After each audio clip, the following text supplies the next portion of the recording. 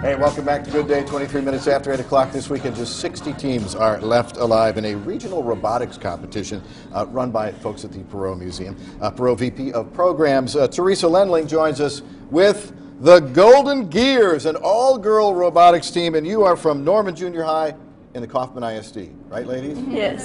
And you are dressed for success, no doubt about it.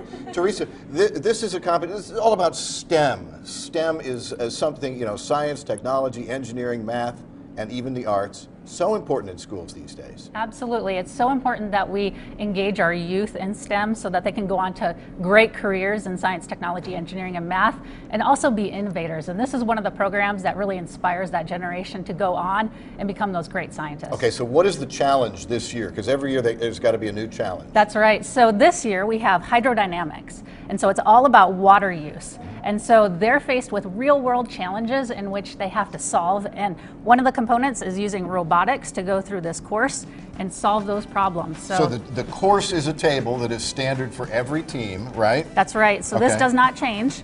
And so they have different points that they can actually achieve throughout the course. So there's a water treatment plant in the center. Right. There's a whole water cycle that they have to solve. So they use their robots. Every team programs those robots differently.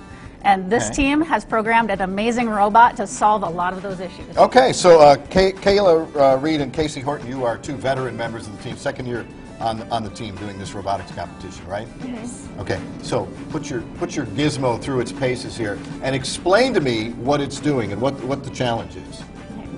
Here. All right. Which one are you doing? Tell me what you're doing. Explain it. All right. I need to.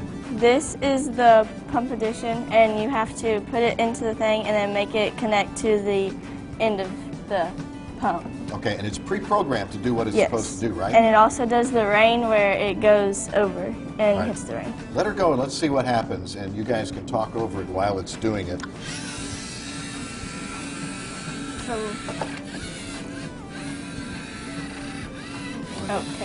So right now they're going over to try to attempt the rain challenge. It didn't work. And each one has a different point. That's Try it again. Yeah, try it again.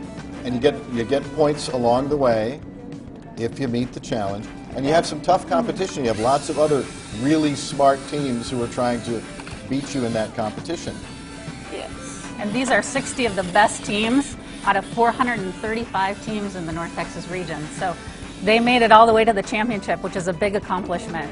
Oh, absolutely, absolutely. And what do you take away from this in terms of teamwork? You learn a lot about programming and robotics and water and the water cycle. What do you learn about working as a team? Well, we have our core values, and that teaches us a lot about working together and getting along. Okay, and explain to me the core values. That's something that's way above my head. I'm not sure we have them around here. Like having fun, gracious professionalism, working together, like all getting along.